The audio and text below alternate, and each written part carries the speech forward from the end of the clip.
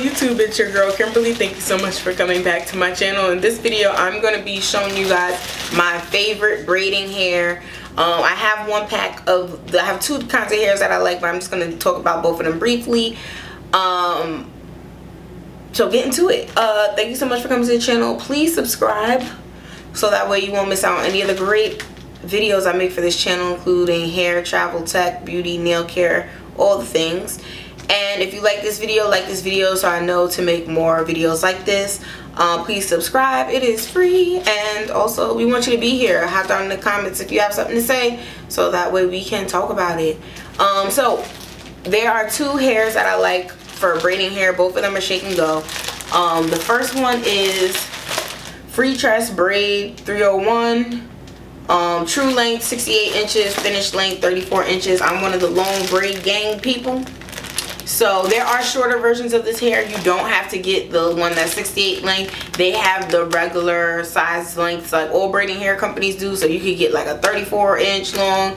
You could get like a 20-something inch. Like they have different lengths, but this is the long one because I like the long braids. And this is the color copper. This is one of my new favorite braiding hair colors. So it was definitely, I got a couple more packs of this, so y'all gonna see this again either next summer or if I go on vacation this winter. But I love this hair now.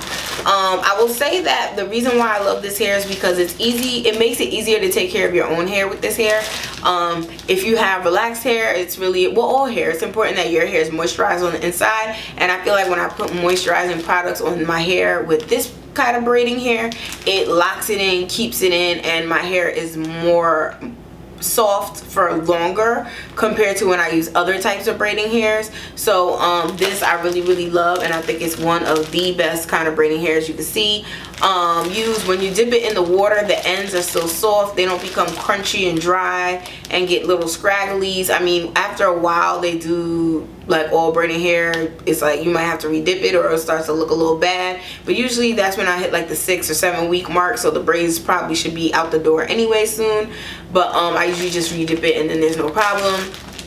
I also love the clean hair from them. I'm gonna put a picture right here of the clean hair that they have. If you have hair sensitivity, scalp problems, or you just find yourself itchy from using regular braiding hair, their clean hair is perfect. You don't have to apple cider vinegar rinse it. They already do that for you, and it is perfect in your head. You don't have any of the itching or the uncomfortable feeling because they already clean all the product off the hair. So I love this hair, and then the clean version of the Freetress hair. I'm a shake and go girl. They have all my ponytails and stuff. I love their Milky Way hair in terms of beauty supply hair. So they're usually one of my go-to brands, and their braiding hair is no different. So if you have any questions or comments, definitely hop in the comment section below so we can talk about it. Thank you so much for taking the time to watch this video, and I'll see you next time. Bye.